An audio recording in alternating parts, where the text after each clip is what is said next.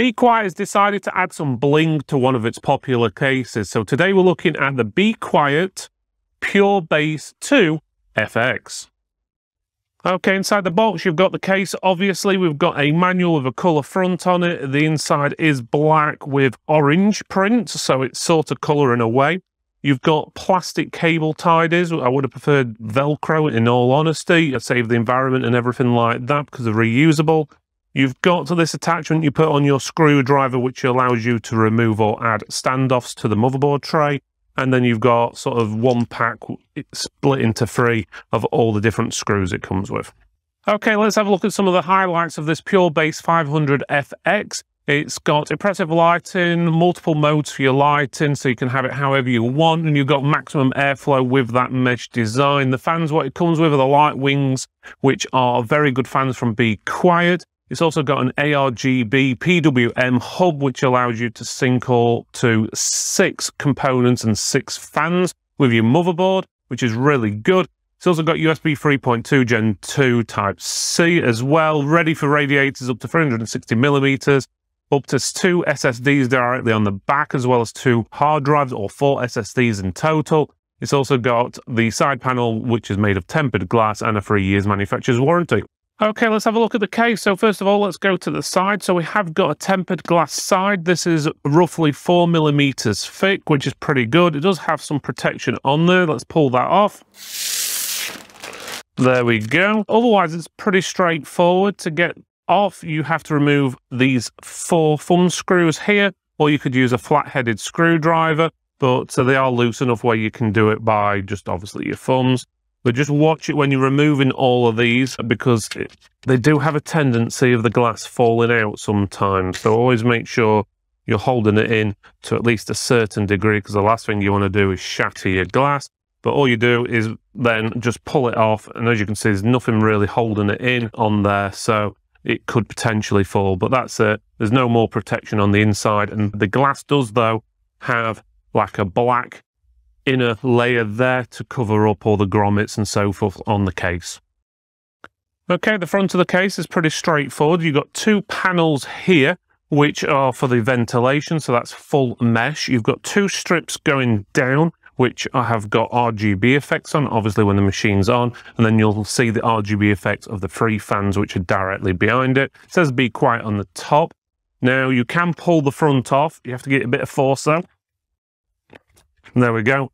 And you can actually see the inside of the case. You do have a dust filter here, which you can then remove if you wish to. Just having a look, which is the easiest way. There we go. It's like a little clip. You just pull on the door and it comes off, and then you can access the fans or clean the filter.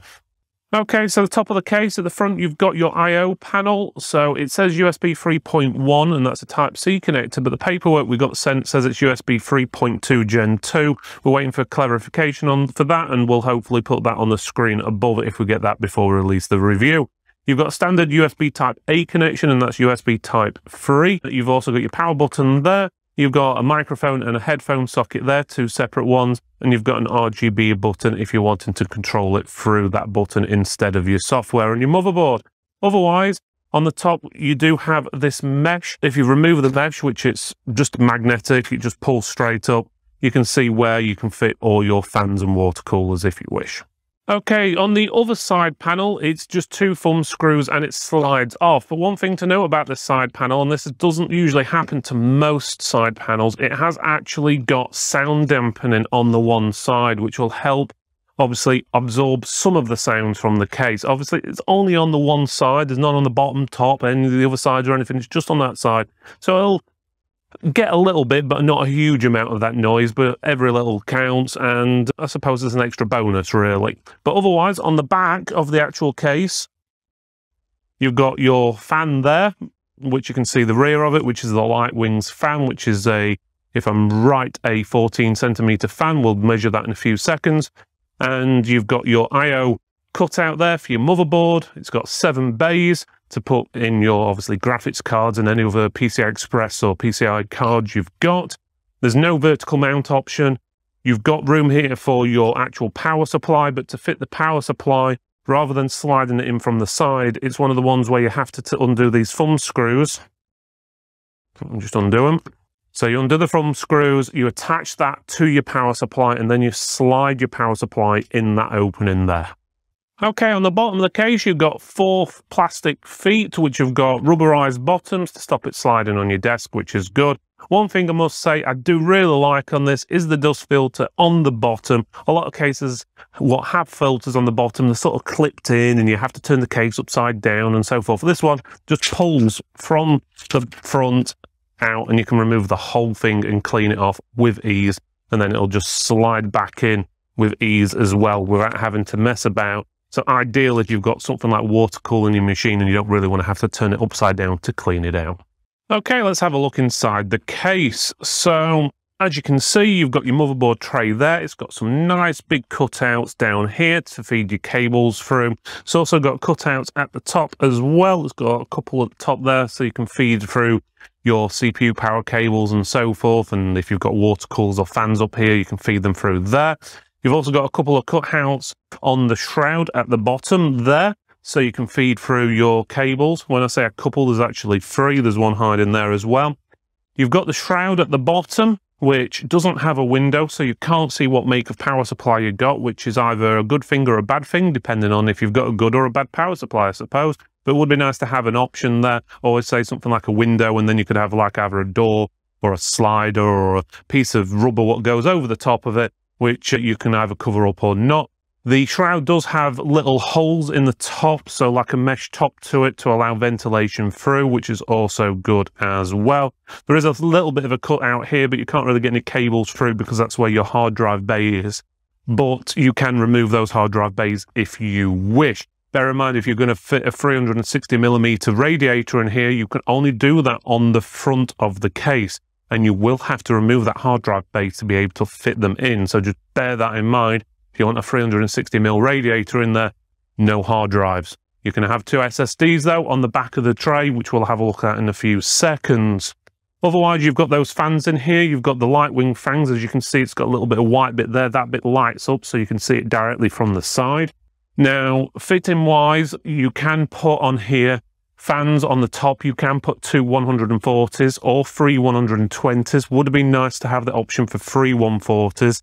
That way you would have been able to put a larger 360mm radiator up there as well, which you can't because the maximum radiator you can actually have on the top is a 280, a 240 or a 120. You can't fit a 280 or a 360 on the top.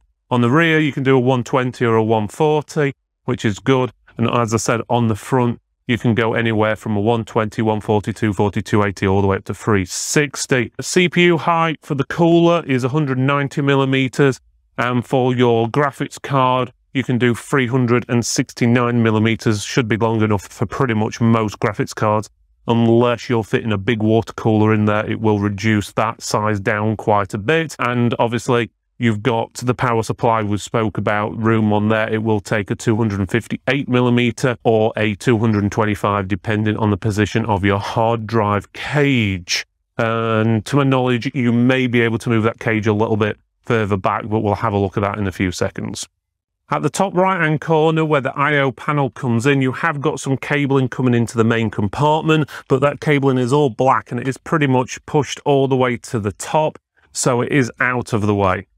Okay, on the reverse side of the motherboard, this is what you've got. So the first thing what stands out to me is you've got a controller here. You can fit up to 6 fans, 6 RGB devices on the controller. Bear in mind though, because you've already got 4 fans, which have all got RGB on, it takes up pretty much most of them. You've only left with 2 extra connections, which would probably be ideal if you were connecting up to, let's just say, a 240mm water cooler, which funnily enough we're going to be doing in a few minutes. One thing to note though is this controller board here is actually over the back of where your CPU would normally be, where you would be fitting connections. You can remove it, little thumb screw just unscrews, that bit will come away, so you can fit it there. But just to bear that in mind, it could get in the way if you are trying to fit things, if you've already got all your cables too tight and so forth. Otherwise, you've got room here for the 2 SSDs, which can fit in here. The cables go in there and you screw in there and so forth. You've also got that hard drive bay at the bottom as well, which is here and here. You just take these thumb screws out and you can remove the hard drive bay. and you can slide it around a little bit if you want. Your power supply, as we said, goes in from the back and will be sitting in here. You've got lots of cable tidies, tie down areas and stuff like that, which is pretty good. A nice bit of Velcro they are using there, so would have been nice if the extra cable ties are supplied would have been Velcro as well, but again, it's still pretty good. Now going down to the cabling, all the cabling is black with the exception of, oh look, HD audio, which is multicolored sachet packet. Come on guys, 2022, it's going to be 2023 before we know it. And we've still got RGB coloured cables, which we had in the 1980s. Come on, it is not really needed. You can get rid of those colours, paint them black. It doesn't take much. Obviously, if you're trying to do this at home, you can get a marker pen and go over them, to be honest with you, or put some isolation tape over the top of them and it'll cover it up. But I don't like having to have multicoloured cables plugging into a colour-coded machine, especially when everything else is black, and then you suddenly got that. Sorry to go on, but it's one of the things that drives me crazy is you can get a £10, £20 case, which doesn't do this, and then you can spend £150 on some cases, and they do this. So going on to the rest of it, as I said, looks pretty good. You have got a bit of room there for cabling, so it should be all right. You shouldn't have any issues. Just bear in mind, you have got that foam on the back of the actual tray, what goes on the back or the side, which will limit you down a little bit on the actual room you've got to put your cables. Okay, down to testing. So first of all, we're checking the CPU temperature. This is a 12700K processor from Intel, so it gets pretty warm. With the front on, we got 74 degrees, the front off, we got 72, and when we take the mesh and dust filters off as well, we got 70 degrees. That basically means in our testing for 30 minutes with Cinebench, there isn't much of a difference if you have the front on or off, which generally means that you've got pretty good airflow. Yes, there is 4 degrees difference, but saying that, that is actually very little compared to a lot of cases.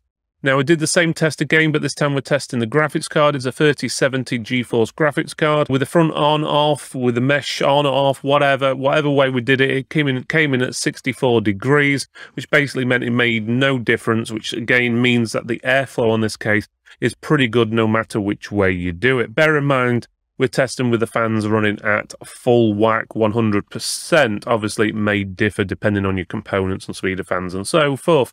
Now, the sound levels, this is the decibels over room, was roughly 12 to 13 decibels. Margin of error and so forth, it doesn't really make much of a difference if you've got the front on or off there. So in all honesty, I'd leave the dust filters on and the front on because it doesn't make a huge amount of difference, and at least you've got that peace of mind it's stopping the dust getting into the computer. Okay, so to the final part of the review. So first of all, let's go through the good things and the bad things. So bad things. First of all, I think the front is a bit difficult to remove. You have to really give it some force to actually take the front off. So if you wanted to clean the front dust filter, it can be a little bit difficult. Saying that, why is there really a dust filter in the front of the case? Because it's already got a fine mesh on the front anyway, so why would you need a dust filter as well? It's like wearing 2 condoms. You're not going to get any more protection because you've got 2 on. On top of that, the cabling can be a little bit tight inside with if you're using a full ATX motherboard, especially down towards the front part where you can put your 24-pin connectors and so forth. So make sure you feed your power supply connectors through first before you put your motherboard in. Otherwise, you may struggle a little bit. Otherwise, that's it pretty much for the negatives. The positives is you've got a case what's full of RGB lighting. You don't need to add any more. It's got all the fans you're going to need. Again, you're not going to need to add any more, so it's going to save you money in the long run. It looks very nice. It's got a good airflow, which is a bit of a strange one because normally good-looking cases don't have a good airflow. But this one somehow manages to do both, so I can't say anything really too bad about it. Plenty of room to add stuff in there. Yes, you can't go over the top with too many 360mm radiators or anything like that. It might be a little bit too tight in there and you may have to do a few compromises, but for a small case, absolutely brilliant, and I do highly recommend it. Did you enjoy that review? I know I did. Why not check out some other Be Quiet products we've reviewed in the past by clicking this box just up here. Yep, that one right there. Otherwise, if you want to see other cases we reviewed in the past, then click this box just down here. Otherwise, give us a thumbs up, like, subscribe, you know the drill, and we'll see you next time.